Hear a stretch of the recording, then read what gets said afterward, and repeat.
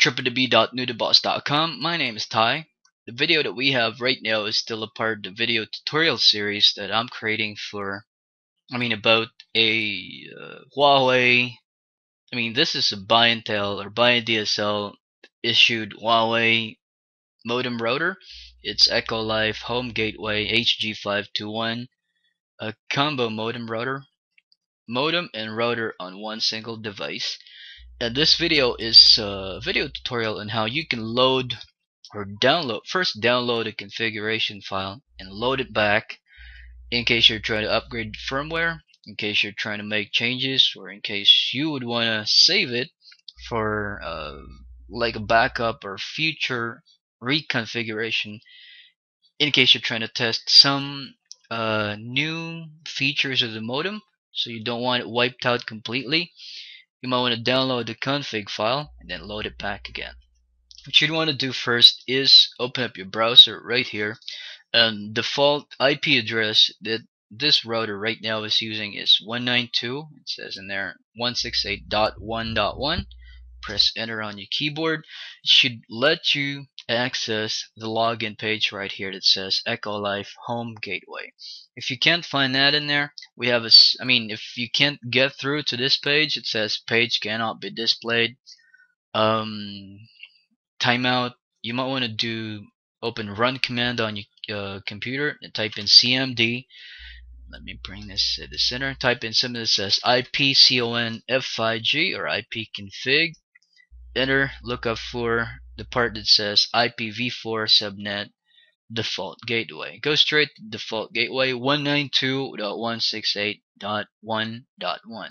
Try to match that with this here and there. It should be 1.1. Sometimes if you're maybe from a different region and you're trying to use or Huawei or your provider is issuing you a different IP address, it would maybe 192.168.0.1 or 192.168.10.1, something like that.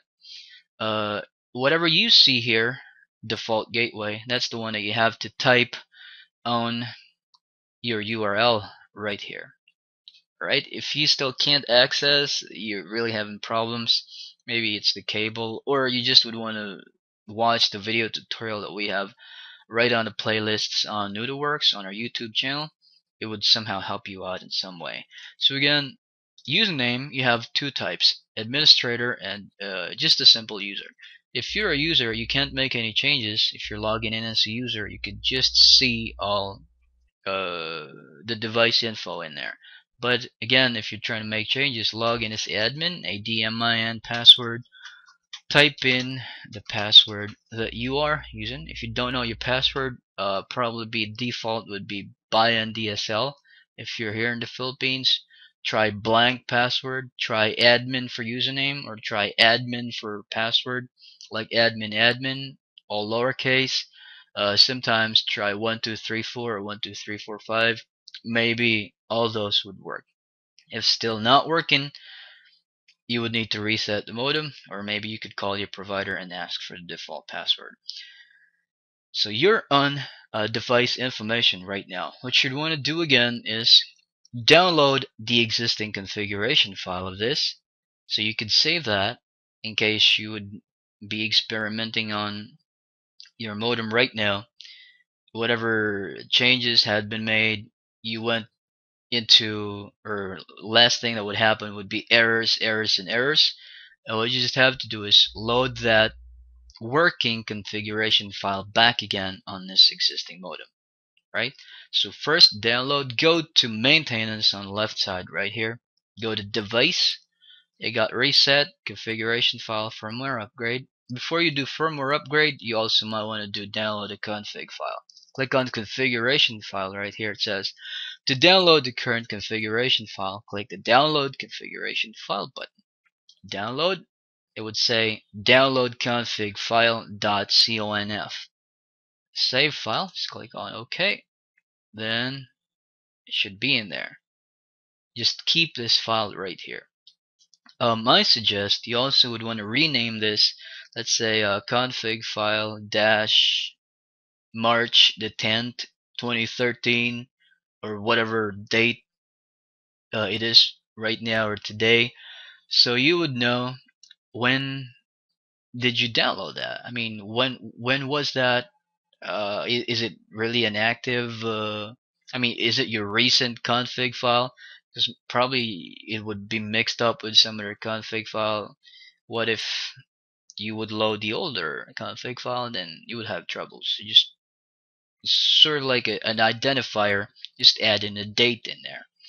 And that's about it. It's been saved, and you just log out, then do experiment on your device and make changes to a point that you'd want it back. Let's say you'd want to load back that very same configuration that you just downloaded.